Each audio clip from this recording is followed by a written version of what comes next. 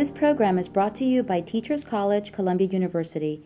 Please visit us online at itunes.tc.columbia.edu.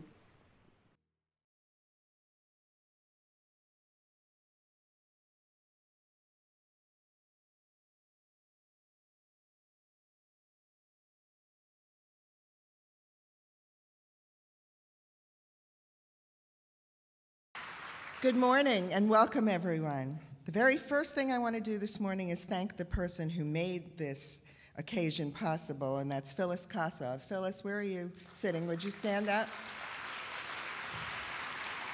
Oh, there she is. You can see the red hat. Phyllis got her master's degree, and she's been a firm supporter ever since, a staunch friend of the institution, a member of the President's Advisory Council. She's endowed a scholarship here, and she is the sponsor of the Phyllis L. Kossoff Lecture in Education Policy, which we're inaugurating today. So thank you so much, Phyllis.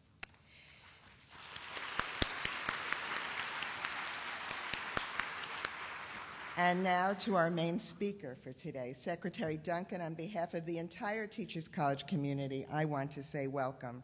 We're tremendously excited and honored to be hosting you today, and especially pleased that you'll be talking about the issue of teacher preparation. Teacher education, of course, is central to TC's mission and central to the leadership of the first dean of Teachers College, James Earl Russell, who established the field of professional preparation for educators at the beginning of the 20th century. He believed that teacher education needed to rest on four pillars: general culture, special scholarship, professional knowledge, and technical skill. By general culture, Russell meant preparation which would enable the student to see the relationships existing everywhere in various fields of knowledge and the unity of all knowledge. This was a critical point because it opened the door from the very first for Teachers College to offer courses in nutrition, psychology, nursing, and other fields not traditionally connected with schooling. By special scholarship, Russell meant content knowledge in one's own field, a knowledge of the field that is both comprehensive and evaluated, to quote him. By professional knowledge, he meant knowledge of the learner and learning, of the history of education and of school administration, knowledge of the teacher, the student, and society. And by technical training, he meant pedagogy. The artist in every vocation must have consummate skills in the use of his tools. The teacher must be skilled in the techniques of his art, he said. Secretary Duncan, these same propositions are central to the work of Teachers College today, and as the record clearly shows, to your own as well. During your 7 years as chief executive of Chicago's public schools, the number of teachers applying for positions nearly tripled. The number of teachers achieving national board certification increased to over 1,000 or over 1,100 in 2008 compared to just 11 a decade earlier. This is the fastest growing urban district in this regard.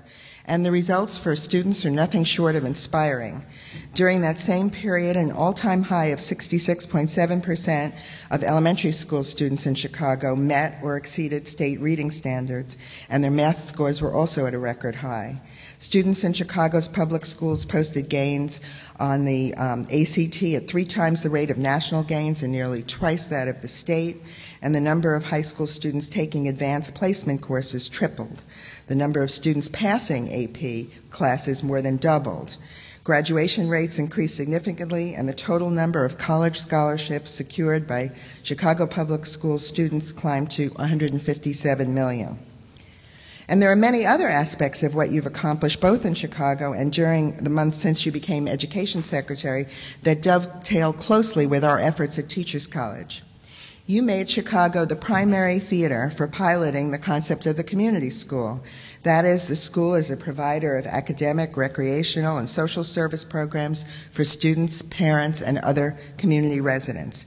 That too is a concept that's been at the heart of Teachers College's vision since its inception. In fact, in the early 20th century, Teachers College founded the Spire School on 126th Street, a school that was open from 8 a.m. until 10 p.m., and that served all the community's residents, students, parents, and others.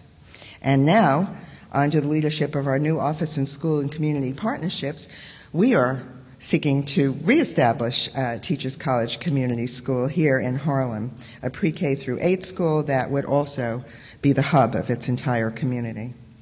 In recent months, you've championed 2 major pieces of legislation making their way through Congress, one on the quality of early childhood education with $8 billion attached, and another on bolstering the performance of community colleges with $12 billion attached. And both those areas are strengths here at Teachers College and have been shaped by our own faculty's efforts, Sharon Lynn Kagan and Tom Bailey, respectively.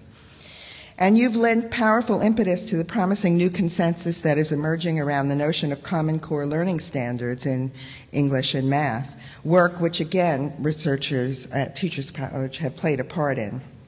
And we also have something else in common. You're from Chicago, and Chicago and Teachers College share the legacy of one of the greatest thinkers in American education, John Dewey, whose 150th birthday was celebrated this week. Beyond even these areas of overlap, Secretary Duncan, you have demonstrated that valuable and all-too-rare skill in the field of education, the ability to unite parents, teachers, principals, and business stakeholders behind an aggressive reform agenda. You've worked in the trenches in all areas and at all levels of education, starting a school, helping to fund college educations for inner-city kids, and you even worked with children who were wards of the state in Australia. And most of all, you believe passionately, as we do, in the critical importance of education to the life chances of each individual and to the future of our country. Or, as you yourself has so eloquently put it, education is the civil rights issue of our generation, the only sure path out of poverty, and the only way to achieve a more equal and just society. Mr. Secretary, we're eager to hear your vision for improving teacher preparation, and we're excited about working together with you in the future to make it a reality. Secretary Duncan.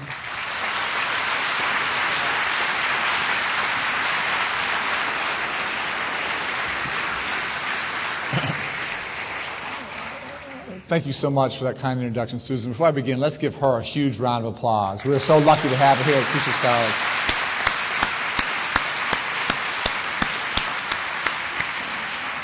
Susan's an absolute dynamo, as you know, and I'm just so proud of what's going on here. It's an honor, an absolute honor and a pleasure to be here at Columbia Teachers College, the oldest, the largest, and the most storied graduate school of education in the United States. Here is the citadel of teacher preparation, where giants, and Susan talked about them, like John Dewey played such a formative role. I've come to speak to you today about the need for a sea change in our nation's schools of education. Like the Teachers College, many schools of education have provided high-quality preparation programs for aspiring teachers for decades. In the last decade, a slew of education schools have also upgraded their programs or launched rigorous practice-based initiatives to adapt to the realities of preparing instructors to teach diverse students in our information age. I'm going to talk about some of those shining examples in just a moment. Yet, by almost any standard, many, if not most, of the nation's 1,450 schools, colleges, and departments of education are doing a mediocre job of preparing teachers for the realities of the 21st century classroom. America's university-based teacher preparation programs need revolutionary change, not evolutionary tinkering. Despite the obstacles to reform, I am absolutely optimistic that the seeds for real change are being planted and will bear fruit. America faces 3 great educational challenges that make the need to improve teacher preparation programs all the more urgent. First, the education that millions of Americans got in the past simply won't do anymore.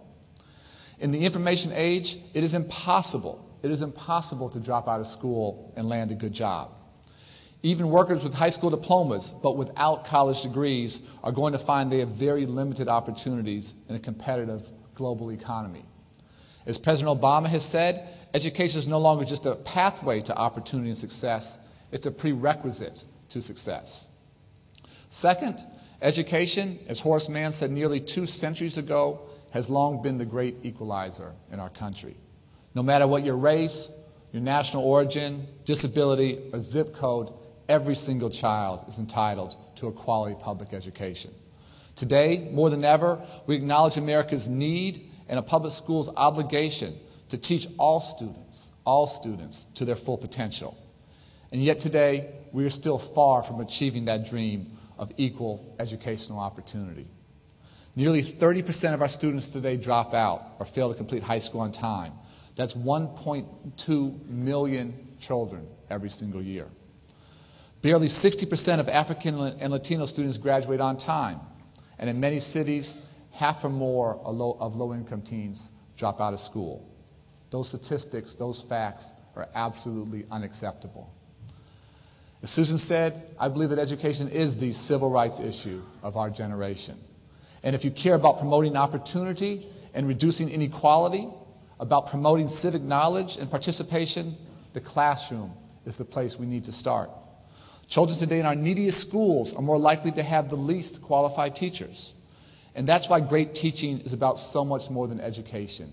It is absolutely a daily fight for social justice.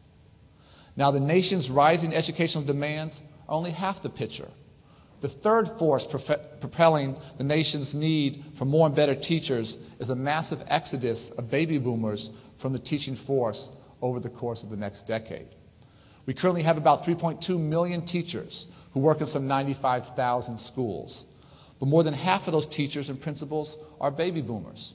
And during the next 4 years, we could lose a third of our veteran teachers and school leaders to retirement and attrition.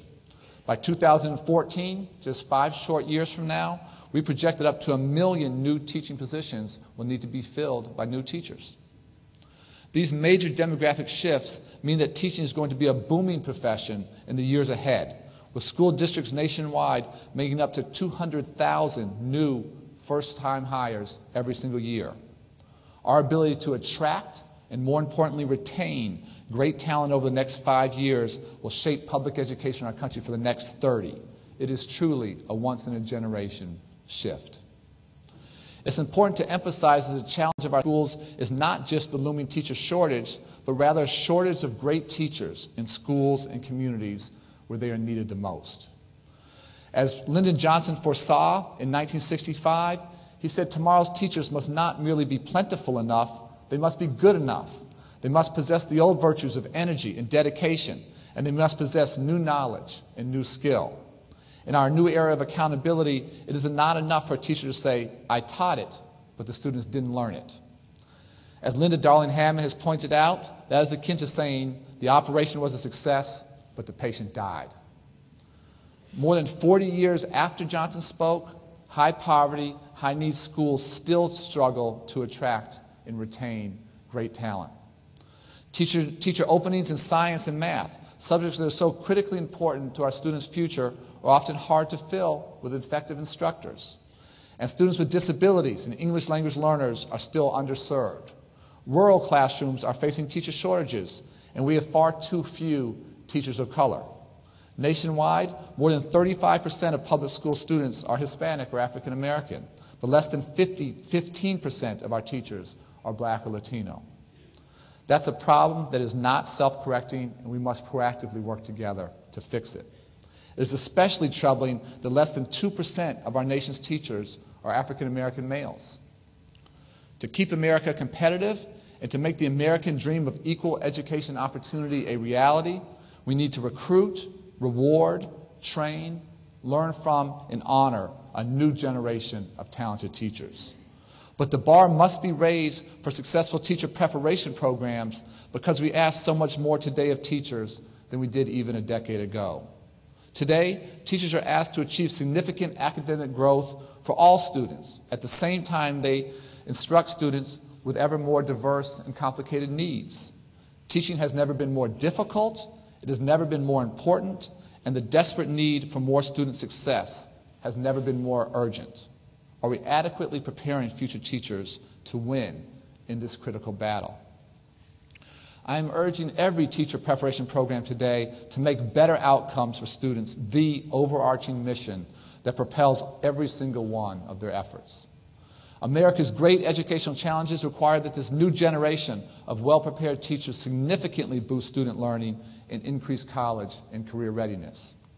President Obama has set an ambitious goal of having America regain its position as the nation with the highest proportion of college graduates in the world by 2020.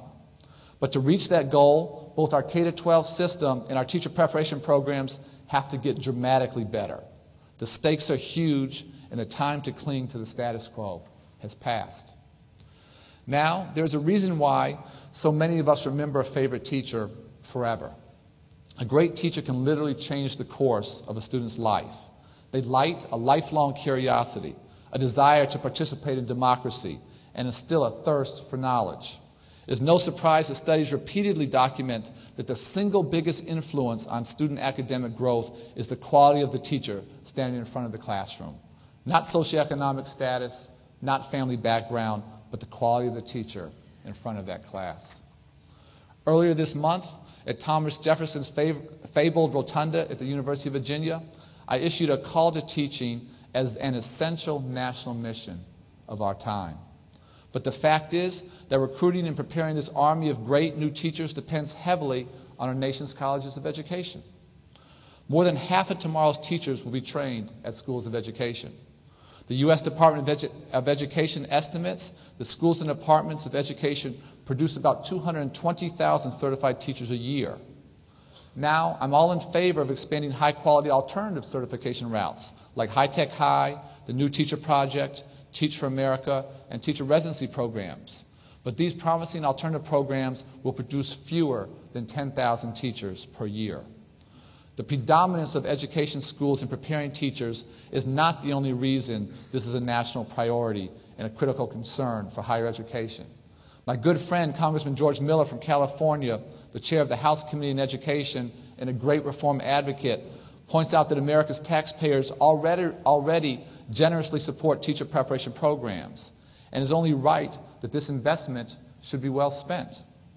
In the 2007-2008 school year, nearly 30% of undergraduate education majors received Pell Grants totaling close to $1 billion. That same year, about 40% of undergraduate education majors received $3 billion in federal student loans.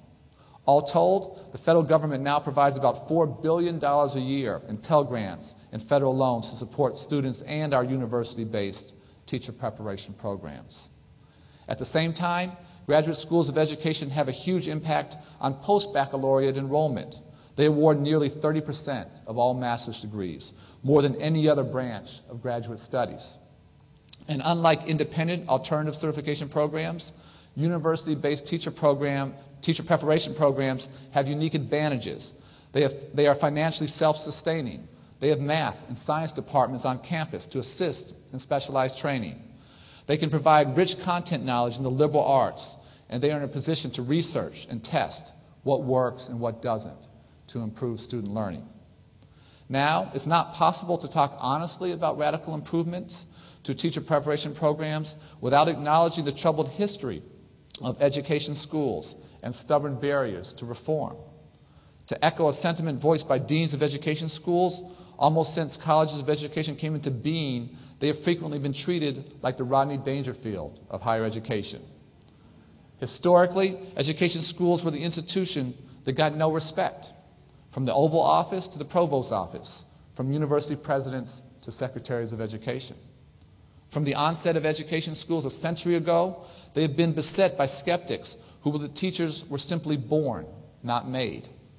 In William James' popular lectures, Talks to Teachers on Psychology, published in 1899, James warned that educators made, quote, a very great mistake in assuming that child psychology could help provide methods of instruction for immediate schoolroom use. James thought that teaching was an instinctual art, and many of his colleagues in academia agreed that teaching was more a craft than a profession. In his book, The Uncertain Profession, former Ed School Administrator Arthur Powell argued that none of the social sciences spawned by the American university at the end of the 19th century has a more volatile and more troublesome history than the field of education. The dismissal of teacher preparation programs by the liberal arts faculty on many campuses was so complete that in the 1930s, the president of Harvard described Harvard's Graduate School of Education as, quote, a kitten that ought to be drowned. Columbia itself was not exempt from soul-searching about the effectiveness of colleges of education. In 1944, on the occasion of the 50th anniversary of Teachers College, Harvard President James Bryan Conant gave a speech here calling for a truce among educators, a plea, he acknowledged, that fell on deaf ears. Nearly 20 years later, Conant authored a 2-year study of education schools that acknowledged many students believe that the required courses they took were Mickey Mouse courses. Jacques Barzun, who wrote the classic bestseller Teacher in America and later went on to be Columbia's provost, was equally unsparing in his critique of education schools. In his essay, The Art of Making Teachers, he wrote that teacher training is based on a strong anti-intellectual bias enhanced by a total lack of imagination. Jump forward to 1963, and you find that President Kennedy was voicing many of the same concerns about the quality of educational research that continue to resound to this day. Research in education, President Kennedy declared, has been astonishingly meager and frequently ignored.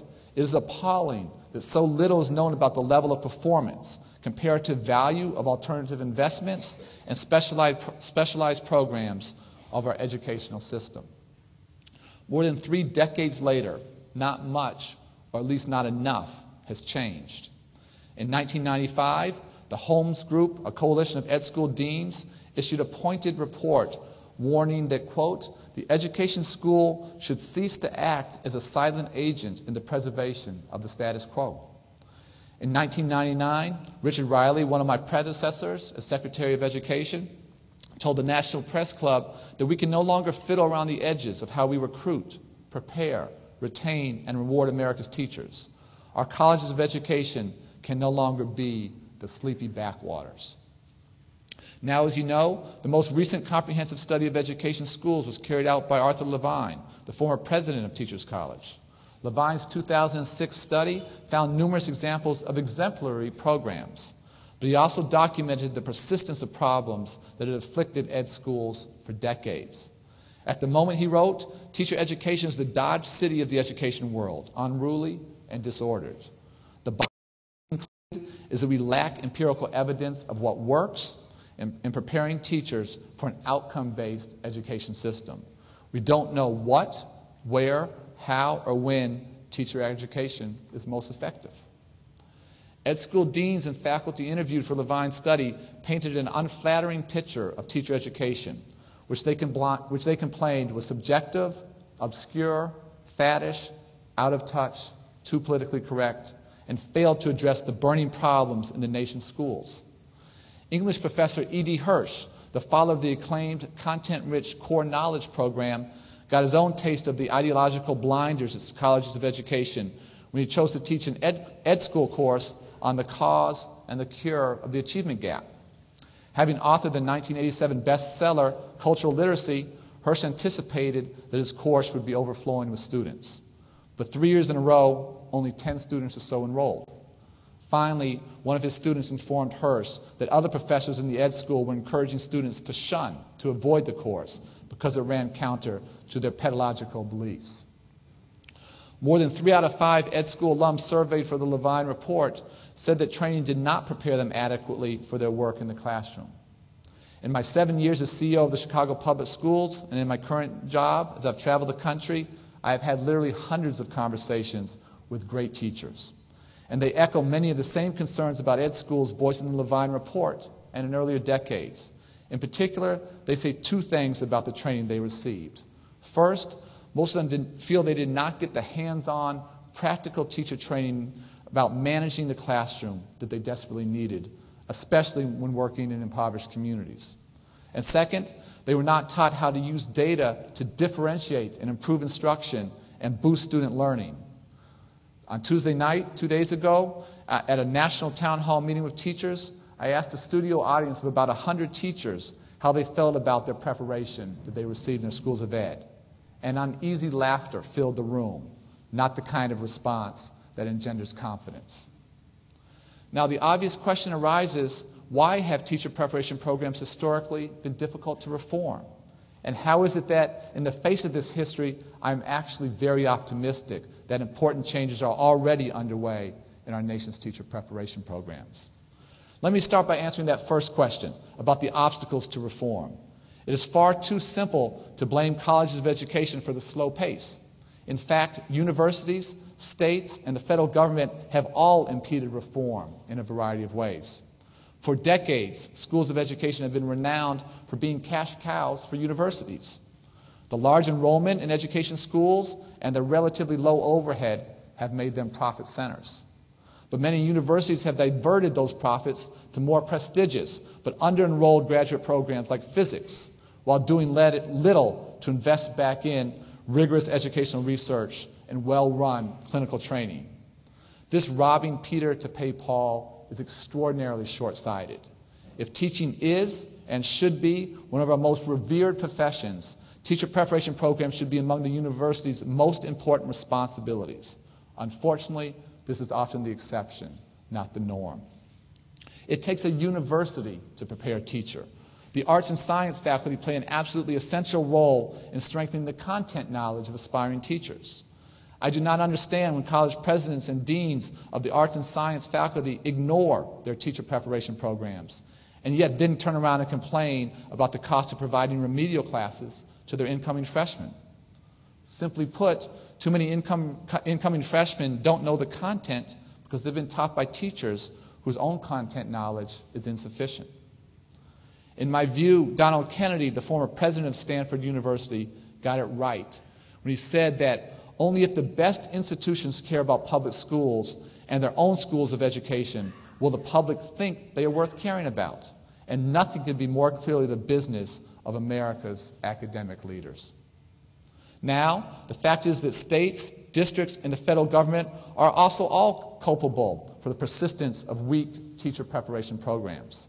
Most states routinely approve teacher education programs, and licensing exams typically measure basic skills and subject matter knowledge with paper and pencil tests without any real-world assessment of classroom readiness. Local mentoring programs for new teachers are often poorly funded and poorly organized at the district level. Less than a handful of states and districts carefully track the performance of teachers to their teacher preparation programs to identify which programs are producing well-prepared teachers and which programs are not turning out effective teachers. We should be studying and copying the practices of effective teacher preparation programs and encouraging the lowest performers to shape up or to shut down. Even the failure of some education schools to develop a rigorous, research-based curriculum cannot solely be laid at their doorstep. We all know that the reading and math wars have gone on for decades, but that doesn't mean they are destined to last forever. Thanks to the National Reading Panel and other national expert assessments, educators know much more about the science of teaching reading and math today than we did a decade ago. Yet, as your President Susan Furman recently pointed out, countries like Singapore and South Korea and the Czech Republic that outperform us in science and math provide their teachers with much clearer guidance on key ideas and content to be mastered in each grade. Now, each of these barriers to reform that I've just cited is beginning to slowly recede, and that was one reason why I remain so optimistic that real improvements and change to teacher education programs are underway. For the first time, 48 states have banded together to develop common college and career-ready standards for high school students. And the federal government is providing generous incentives through the Race to the Top Fund to encourage rigorous standards, including setting aside $350 million to fund the competitive development of better assessments for our nation's students. Just a year ago, many education experts would have doubted states could ever agree on common college-ready and career-ready standards. The Race to the Top criteria would also reward states that publicly report and link student achievement data to the programs where teachers and principals were credentialed.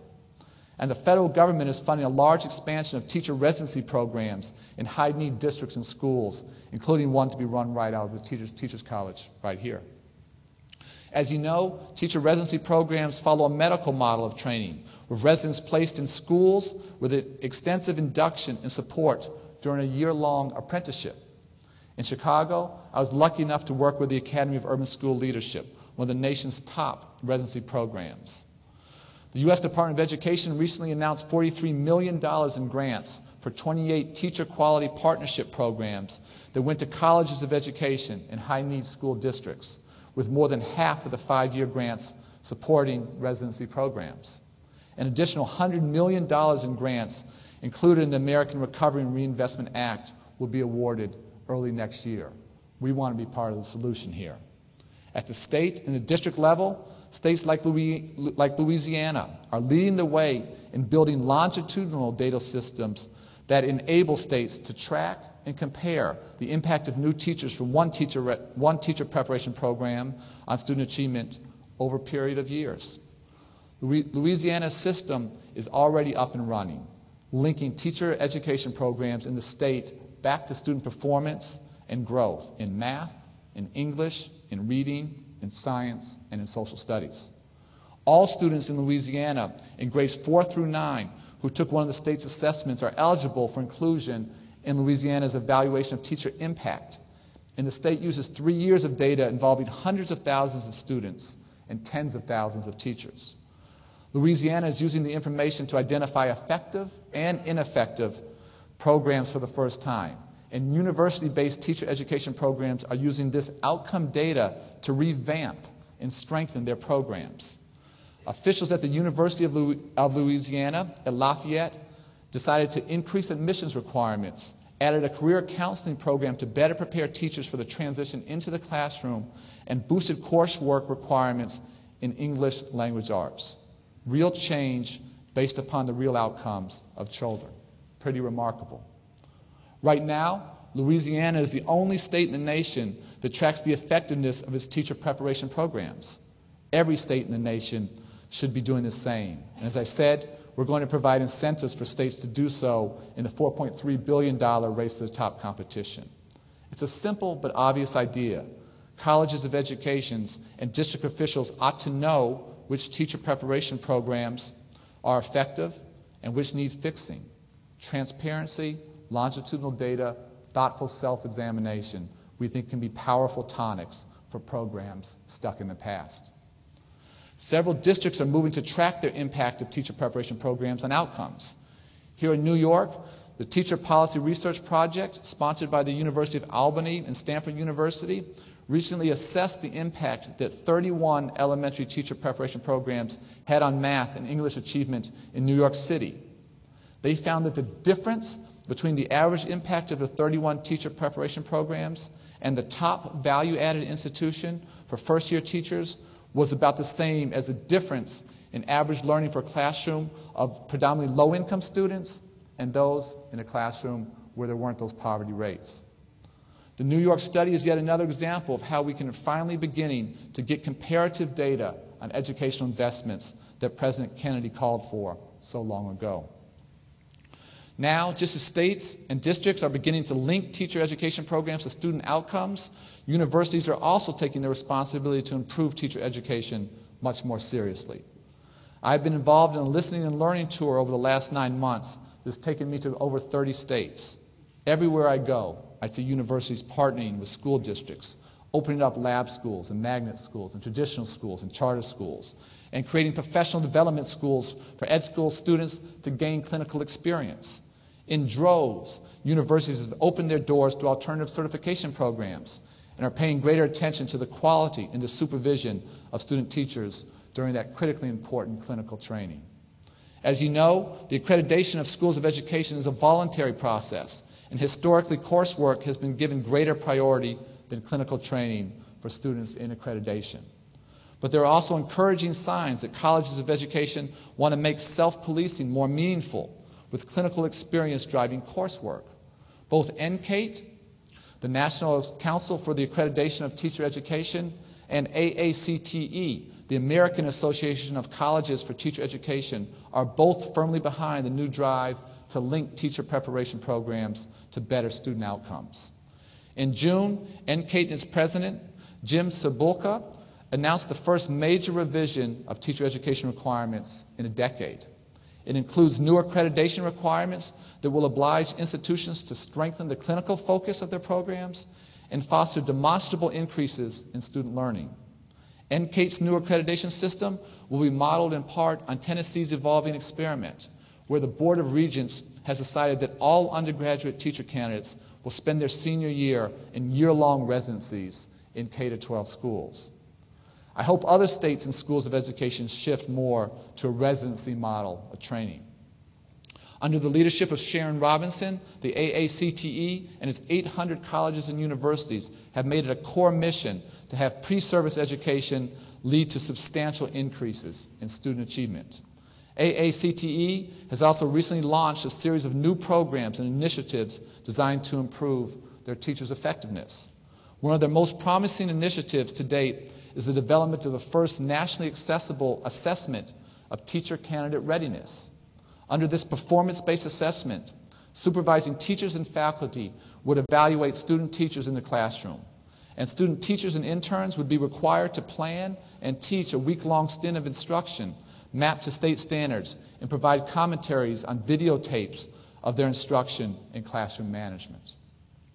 AACTE's project is based on PACT, California's Performance Assessment for Teachers, which Linda Darling-Hammond and a wide-ranging consortium of teacher preparation programs in California have done so much to pioneer. Already 14 states have signed up to pilot the performance assessment. In the end, I don't think the ingredients of a good teacher preparation program are much of a mystery anymore. Our best programs are coherent, up-to-date, research-based, and provide students with subject mastery. They have a strong and substantial field-based program in local public schools that drives much of the coursework in classroom management and in student learning, and prepare students to teach diverse students in high-needs settings. And these programs have a shared vision of what constitutes good teaching and best practices, including a single-minded focus on improving student learning and using data to inform instruction. The program right here at Teachers College, which turns out about 700 teachers a year, explicitly trains students to use data to continuously improve their own instruction and target student learning gaps. Every student teacher in the elementary program here at TC completes at least 2 semesters of student teaching. And unlike some education schools, every student teacher here works under the careful supervision of a well-qualified mentor teacher. About half of TC's graduating teachers in 2007, 2008 ended up in high-needs schools right here in New York City. Finally, your commitment to research what really works to advance student learning is impressive, and I thank you so much for the example you continue to set. Earlier this month, I spoke to students at the Curry School of Education at the University of Virginia and found a similar top-notch program where fifth-year students teach full-time during the first semester. David Steiner is here, your great new commissioner in New York. Give him a round of applause.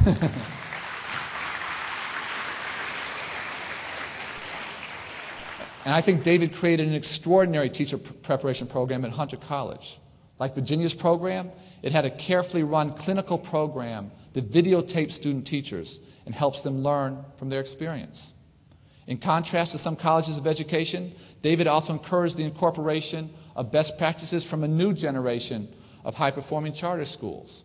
He even established an alternative certification program for teachers of record, Teacher U, for KIPP, Achievement First, and the Uncommon Schools. There are many other first-rate teacher preparation programs, Stanford University, the University of Washington, and Michigan, just to name a few. But I want to be absolutely clear that it doesn't take an elite university or a big endowment to create great teacher education programs. At Emporia State University in Emporia, Kansas, home of the National Teachers Hall of Fame, the Teachers College is the crown jewel of the school. Roughly 80% of the students are supervised by full-time education faculty instead of by adjuncts, and all elementary education professors are in public schools every day. Senior year is a 100% field-based program in Emporia's public schools, where student teachers do everything from assisting grading to sitting in on parent-teacher conferences. Alverno College, a Catholic women's college in Milwaukee, also requires a rigorous field experience in the public schools, and its faculty and local principals access videotapes of student teachers. 85% of Alverno's graduates are still in the classroom 5 years after graduation, an extraordinarily high retention rate. At Black Hill State University in Spearfish, South Dakota, Project Prime, a partnership with the Rapid City Schools, uses school-based math coaches and graduate-level courses for teachers to successfully boost math achievement among Native American students. I cite all these examples to point out that with courage and with commitment, Our teacher preparation programs absolutely can provide dynamic and effective preparation for the 21st century, leaving the sleepy backwaters that Secretary Riley spoke about in our rearview mirror. In place of the uncertain profession, I want to see teacher preparation programs one day rival those of other professions. When the Elementary and Secondary Education Act is reauthorized, we will be reinvesting in teacher education programs. We will encourage partnerships with states and districts that address teacher shortages, particularly in high-need areas. And we will encourage programs committed to results, programs that use data, including student achievement data, to foster an ethic of continuous improvement, both for students and for teachers. Our best teacher preparation programs see the smart use of data as a boon that can help them improve, not as a burden. They see competition from alternative providers not as a threat, but as a force from which they can learn and benefit and share ideas. It's often said that great teachers are unsung heroes, but for me, that truism has real meaning. Teaching is one of the few professions that is not just a job or even an adventure. It is a calling. Great teachers strive to help every student unlock their potential and develop the habits of mind that will serve them for a lifetime. They believe that every child, every student has a gift, even when those students don't see it in themselves. Henry Adams said that a teacher affects eternity, and he can never tell when his influence stops. That is a weighty responsibility and an absolutely unique privilege. I thank you for all that you have done and will do to train the next generation of great teachers. The challenges facing our nation's schools of education are great, but so too is the opportunity to better serve our children and the common good. Thank you so much.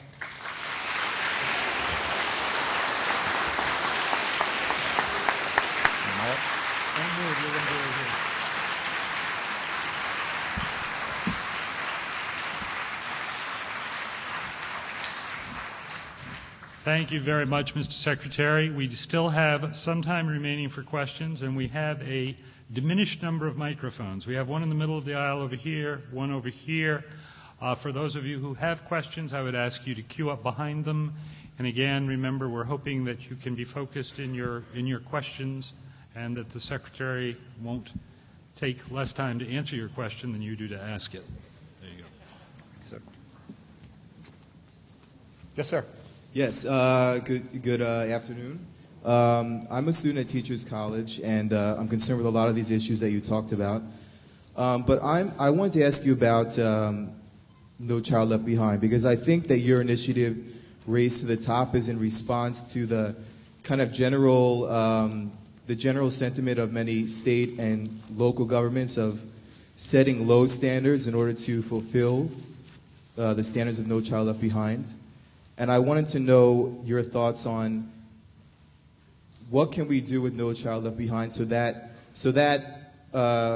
focus of state and local governments kind of being concerned with standards that they're lowering the achievement of their students, expectations of their students. How can that be addressed?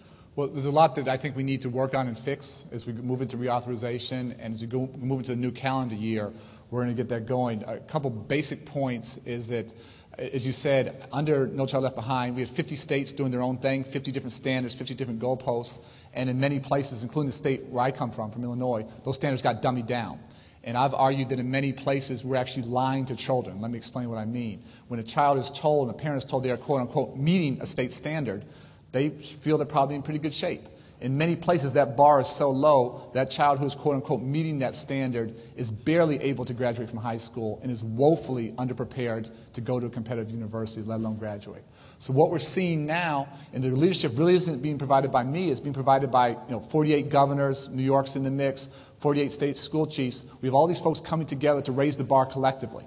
And what we want to do is we want to be much looser on how you get to that higher goal, but have a high standard. On No Child Left Behind, they're loose on the goal, very tight, very prescriptive on how you get there.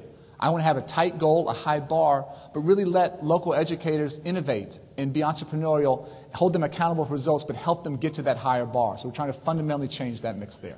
Very good. Thank you. Thank you. Sam Silverstein, Columbia University. You spoke eloquently just a about an hour ago at a previous meeting and now here about the importance of faculties of arts and sciences and the collaboration between teachers and universities. What in the legislation and in the monies that are forthcoming will be incentives for state and city departments of education to partner in real dollar terms with the tremendous resources that exist in the communities in our higher educational institutions that will allow this kind of collaboration actually to bear fruit? Well, the opportunity we have that I think people here understand is our department has never had the kind of discretionary resources we have. We've largely been this compliance-driven, just formula-based organization, department. Secretary Page had $17 million in discretionary resources. We have more than $10 billion. You know, exponential difference. What we want to do simply is invest in what works. And we want to put unprecedented resources behind states, behind districts, behind nonprofits, behind universities that are collaborating to do a couple things. That are closing the achievement gap, that are raising the bar, and they're making sure many more students are prepared for some kind of post-secondary education. 4-year universities, 2-year community colleges, trade, vocational, technical training, whatever it might be. And so we simply want to invest in what works. We have great carrots. And places that are making a difference every single day, we want to take those best practices to scale. And so we're going to look at the data. We're going to look at where folks are really showing the ability to close that gap and raise the bar for every student. And if it's working for, in a school or in a community or in a district, we want to take that to an entirely different level. Thank you, sir. I'm a graduate of Teachers College and presently a 4-H camp director. 4-H camps are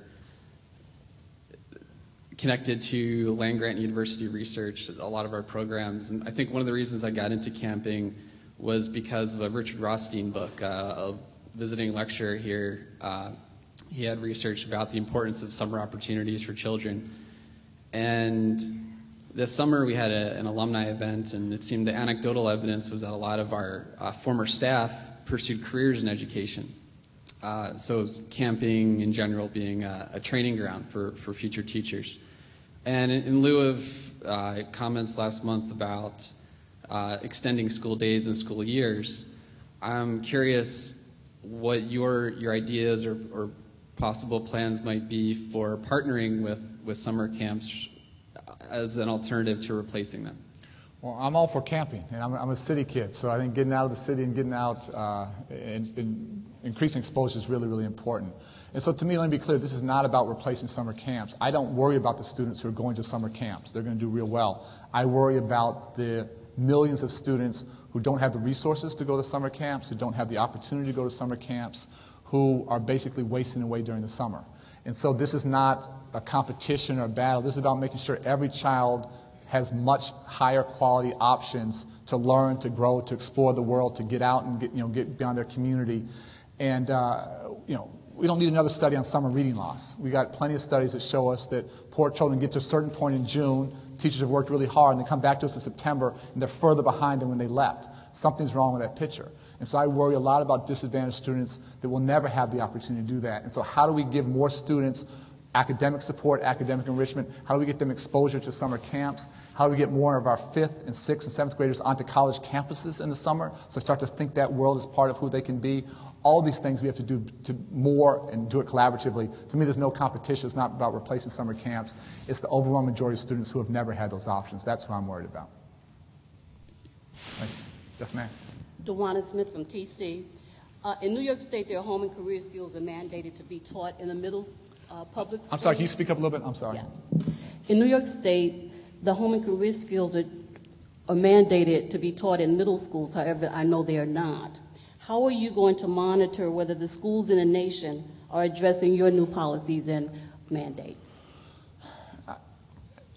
We're really trying to change our role from being this big sort of federal oversight to investing in what works and scaling what works and putting lots of resources behind places that are making a difference. And so we're going to put hundreds of millions of dollars behind folks that are doing the right thing by children, and places that aren't are going to be challenged. I will tell you that where we're going to take a little bit of a tougher line and is really on places where you have chronic student underachievement. I talked about dropouts. We have about 2,000 high schools that produce half our nation's dropouts. Those 2,000 high schools produce 75% of our dropouts from the African American Latino community. We have to collectively do some different things, and we're not going to have all the answers, but we're going to really challenge states and districts and nonprofits and universities and unions that we all need to come together and do something better in those situations. So we really want to reward excellence, but where things aren't working, we're going to shine a real spotlight on it. Thank you. I'm a teacher in high-needs schools, and besides teacher training, I wanted you to speak a little bit. You mentioned it in your speech, but could you expand upon how you are going to work to reward teachers who are high-quality teachers, high-performing teachers in high-needs schools in order to decrease all of the teacher turnover that often exists in high-needs schools, whether it's monetary or other sorts of programs that you see that would help these teachers? I think monetary can be a piece of it, but no good teacher is going to go to a really tough school for $5,000. They'll laugh at you. That's not good. You know, teachers aren't motivated by money. They didn't come into education to make $1 million. What we have to do, we talk so much about the achievement gap. I'm really focused on what I call the opportunity gap. And you just described the opportunity gap. I'm convinced if more poor children, if more disadvantaged children had the best teachers working with them, they would do well. Because we know so often the children who need the best get the least, get the most inexperience, have the highest turnover. So how do we do this collectively? If you ask teachers, and I ask this everywhere I go, I ask teachers, what does it take? First of all, it takes a great principal. You need great leadership. You need better working conditions. You need folks working together. Teachers want more time to work together and plan, and they have to go in critical mass. If you send 2 teachers into a dysfunctional situation, they'll be overwhelmed and get run out. You send 40 teachers into that situation, and they start to become the culture. And so I think we should use some financial resources, but if we think money alone is going to solve this, that's wrong. I also think we should pay math and science teachers more. We don't have enough math and science teachers. We've had a math and science teacher shortage for 30 years. I want to stop talking about it. And I think teachers who take on those toughest assignments, I think everyone in society, including other teachers, would really respect that they do deserve some additional dollars. But I just want to be clear, the additional dollars should happen, but that's never going to be the answer. It's going to be a small piece of the answer. Yes, my name is Lori Spear. I'm a Teachers College graduate, and I taught for 15 years in New York City Elementary School. And for the last 3 years, I've been teacher training for Reading Reform Foundation. And I thought that you laid out the problems and a lot of the solutions very well. But based on my own experience and that of many teachers with whom I'm familiar, one of the missing pieces for elementary school teachers, particularly those who teach kindergarten, first, second, and third grade, is that those teachers have received no training on how to teach the basics of reading. And without that knowledge, they cannot be effective in helping the beginning reader make that journey. The children who aren't exposed to this are the kids who later on become our problem children and our dropouts. So my question is, what plans do you have for incorporating a multisensory, phonics-based reading program as part of basic teacher training for elementary school teachers?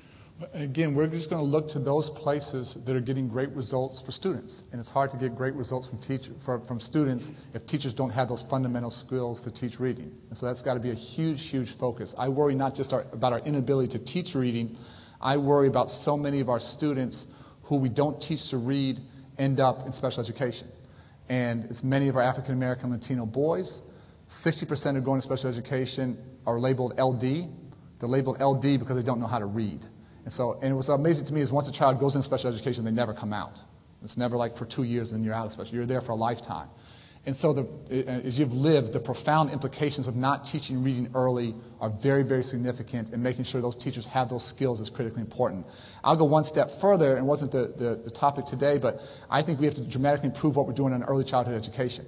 I think we have to have a lot more students hit kindergarten ready to learn and ready to read. And I worry today that the best kindergarten teachers in the world have this huge disparity of children coming into the classroom. Children who are reading fluently and have the socialization skills intact, and other children who don't know the front of a book from the back of a book, who've never been read to. And I don't know how the best teacher manages that disparity. So part of what we're doing is an unprecedented investment in early childhood education to dramatically increase quality and to increase access. And if we can do that and couple that with the better teacher training that you're talking about early on, then I think we fundamentally break through. Thank you. Let's do two more. 1, 2, and then I have to close. I apologize. 1, 2. Good morning, Mr. Secretary. As an undergrad, I noticed that many of my most talented peers chose not to go into teaching because they knew that they would never be rewarded up to their ability. My question for you is what resources you intend to commit to attracting the highest talent in the country? So we're looking very intensively at how do we reward excellence. And I think in education we've been a little bit scared to talk about excellence and how do we reward great teachers and great principals. And again, I never think monetary rewards alone are the answer because it's not what motivates people to come in. But if a great teacher goes to work in a impoverished community, pick 10 grand, 15 grand, 20 grand, pick a number, I think that's a great investment. Pick a number for a principal, I think that's a great investment. That's a piece of it. The bigger thing is how do we create real career ladders? How do we help support and retain great talent who burn out? Historically, many great teachers who are doing a great job to make more money had to leave teaching to go be an administrator and leave what they love best and do best. So how do we sort of put a master rung in there, master and mentor teachers, and better utilize those skills? How do we put teams of folks together? What teachers constantly talk about, the reason they leave teaching, it's like 10th on their list is the money. It's the lack of support. It's a lack of, a team, lack of camaraderie, lack of real meaningful professional development. So how do we think fundamentally about those working conditions? And so much of it comes down to great principles, which we haven't talked enough about today, creating that climate where it works. The other piece that is really important for me to mention is we've lost many really talented folks who couldn't go into education because they couldn't afford to pay back their college loans on a teacher's salary. And this has changed, and people should know this, and we've got to really get out there and promote it. As of July 1st, there's a new law. It's income-based repayment, IBR, income-based repayment. Going forward, anyone who graduates, who goes into public service, teaching, non-for-profits, work for government, will have their loan repayments indexed to their income. And so there'll be significant reductions, and after 10 years of public service or 10 years of teaching, those loans will be erased, will go away. So we need to not just get better folks in,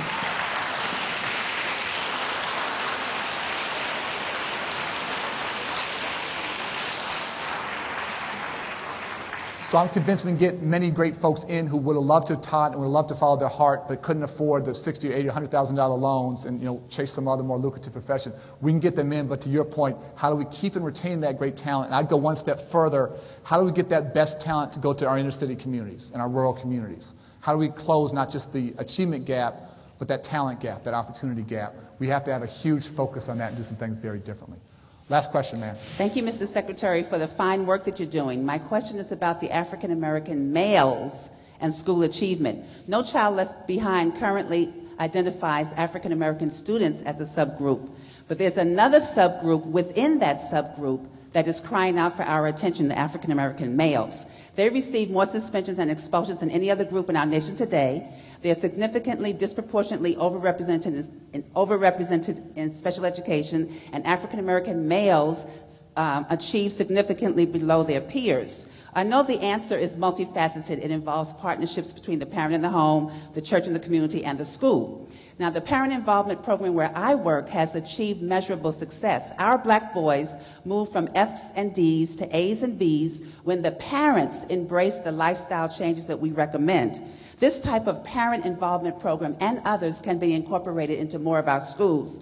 There is so much more that our schools can do for the African American male. So my question is, how do you feel about the federal government offering incentives to schools that develop programs, policies, and practices that specifically target the African American male student? Well, we have $10 billion on the table to raise the bar and to close the gap. And what we're doing as a country, largely for African American males, is woefully inadequate. And we have to do some things very, very differently. So those partnerships that you talk about are absolutely key. I worry a lot about our young men, both African American and Latino, where dad isn't there, where mom might be struggling. So I'd even challenge you a bit, where there's some strength at home. That's one thing, where there's a lack of capacity in that household. How do we as a community, the nonprofits, the social service agencies, the churches step in and provide the mentoring support? When we don't do it for 7, 8, 9, 10-year-olds, the guys on street corners are. They're beating us to it. They're out-competing us, and that's a huge, huge problem. And the final thing I would say is that I mentioned it, one of my biggest concerns is the lack of African American and Latino teachers. We have 35% nationwide population of African American Latino students. That's obviously growing. 15% of our teachers are African American Latino. 2% of our teachers are African American male. So I challenge you and challenge all to think about how do we grow our own? How do we get the next generation of great black and Latino men to step up and say, I want to teach, and I want to teach in their elementary schools. We have lots of schools where there isn't one black man K-8. That's not good for our black children, it's not good for our white children, it's not good for our Latino children. So we have to really think about how we get the next generation of leadership to step up. Thank you so much for having me today. Thanks for your hard work.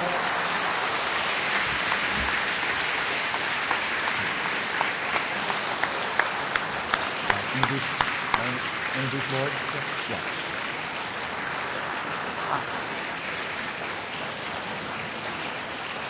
And again, I never think monetary rewards alone are the answer because it's not what motivates people to come in. But if a great teacher goes to work in a impoverished community, pick 10 grand, 15 grand, 20 grand, pick a number, I think that's a great investment. Pick a number for a principal, I think that's a great investment. That's a piece of it. The bigger thing is how do we create real career ladders? How do we help support and retain great talent who burn out?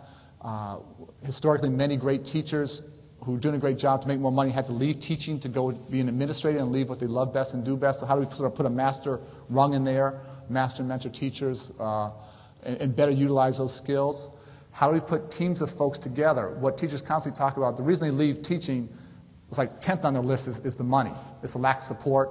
It's a lack of a team, lack of camaraderie, lack of real meaningful professional development. So how do we think fundamentally about those working conditions? And so much of it comes down to great principles, which we haven't talked enough about today, creating that climate where it works. The other piece that is really important for me to mention is we've lost many really talented folks who couldn't go into education because they couldn't afford to pay back their college loans on a teacher's salary. And this has changed, and people should know this, and we've got to really get out there and promote it. As of July 1st, there's a new law. It's income-based repayment, IBR, income-based repayment. Going forward, anyone who graduates, who goes into public service, teaching, non-for-profits, work for government, will have their loan repayments indexed to their income. And so there'll be significant reductions, and after 10 years of public service or 10 years of teaching, those loans will be erased, will go away. So we need to not just get better folks in,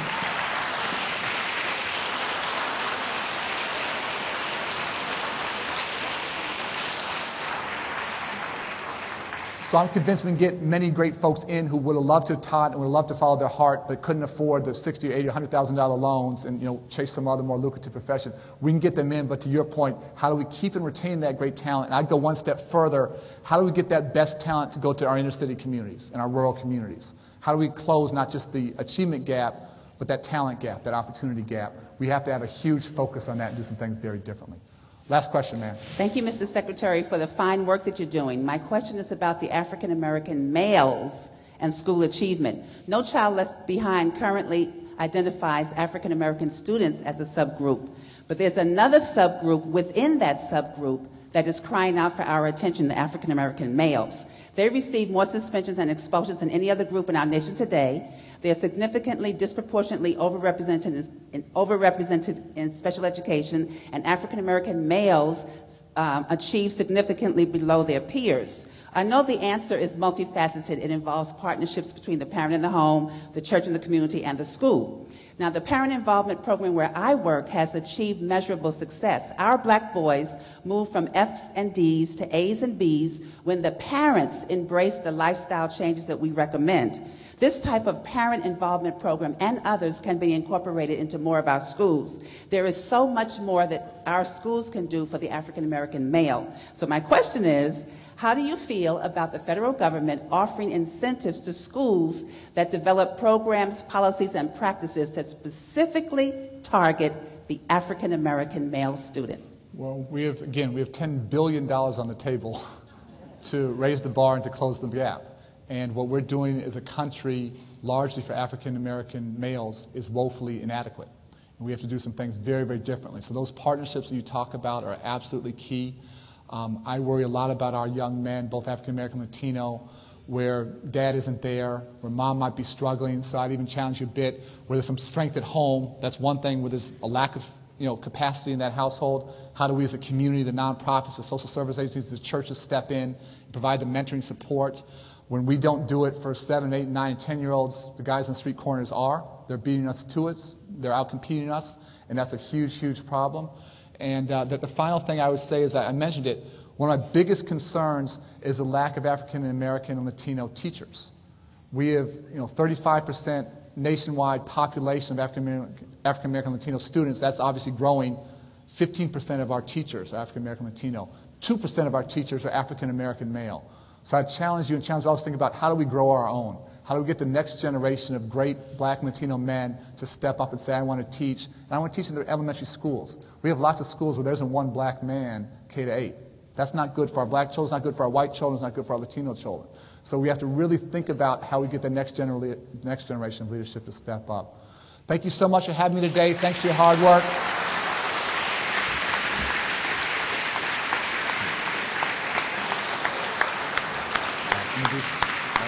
Introduce Lord? Yeah.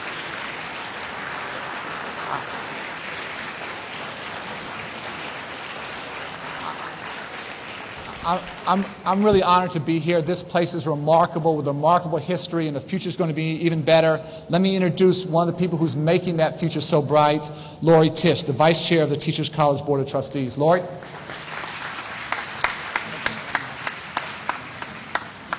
Good afternoon, and thank you so much, Secretary Duncan, for articulating a powerful and compelling vision of teacher preparation that serves the needs of all children and will help them to realize their potential. I'm so very proud to serve as the Vice Chairman of the Board of Teachers College, which, as you mentioned, is already in the vanguard of fulfilling that vision. Not least through the generous federal grant the college recently received to create a teacher residency program in high-need New York City schools. I'm also so very proud that the Lori M. Tisch Illumination Fund is supporting the college's efforts. Teachers College Office of School and Community Partnerships, which the Illumination Fund is supporting with a $1 million grant, is providing access and opportunity to children in schools throughout Harlem. Through these partnerships, the college is making its expertise available to the community and among schools of education and universities in general, sharing accountability for the success of the partnership schools. This work truly exemplifies the notion of public-private partnerships, which I believe, and I think we all believe, is essential to bringing about beneficial changes to society. So thank you again, Secretary Duncan. You and we truly hold the nation's futures in our hands. Let's work together in the years ahead to make sure that the future is as bright a one as possible. Thank you.